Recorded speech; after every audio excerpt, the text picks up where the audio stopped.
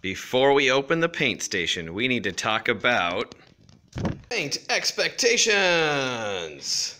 You're worried about paint getting on your clothes. There are smocks in the corner. There are only a few, so we need to be respectful to each other. We need to share, be thoughtful. When it's time to get paint, most of the time, Mr. Longfellow, will be getting the supplies for you.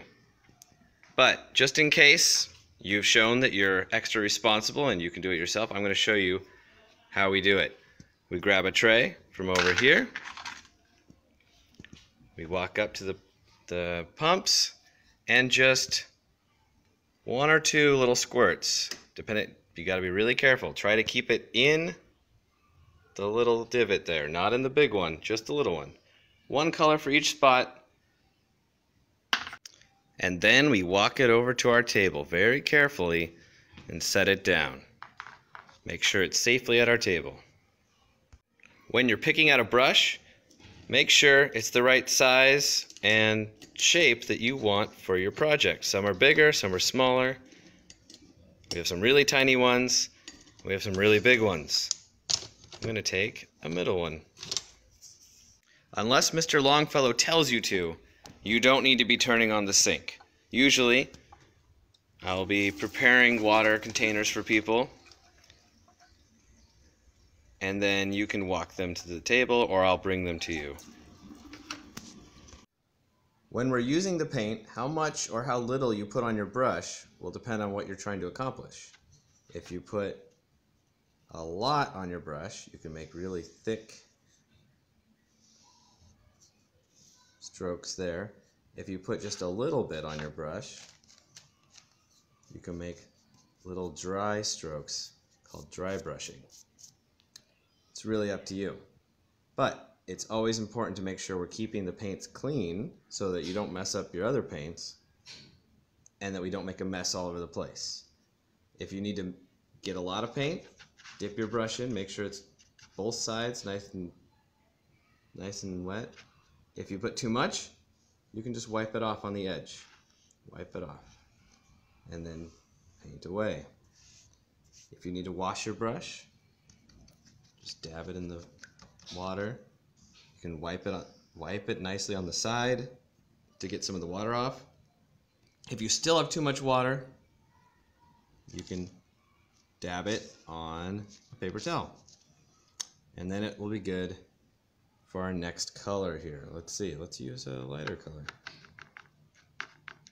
So we're going in, painting away.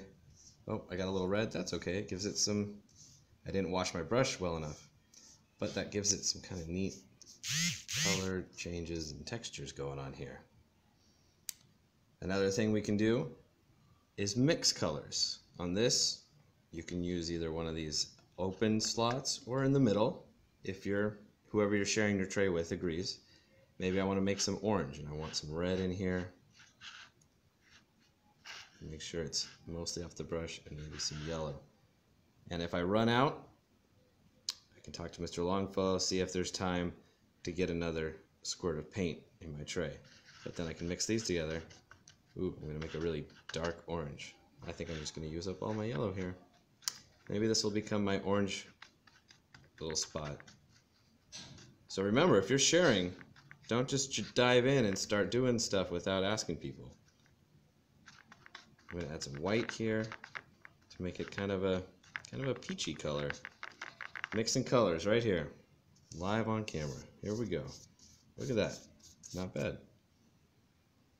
It's all kept in the tray. It's on my brush. It's on my paper. If we're careful, there's no reason that paint should get anywhere except the tray, the brush, and the paper. Maybe the water too.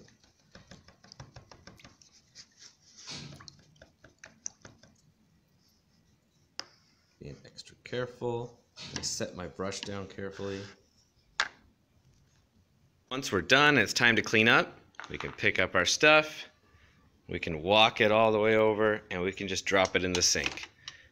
Unless Mr. Longfellow says somebody can specifically wash them, we're just going to leave them in the sink. We don't even need to worry about turning on the water until we're done cleaning up. We're not going to wash our hands right away because that'll clog up the sink. People need to set things down. So just walk over, drop it in the sink, and then finish cleaning up your space. I got my paper towel.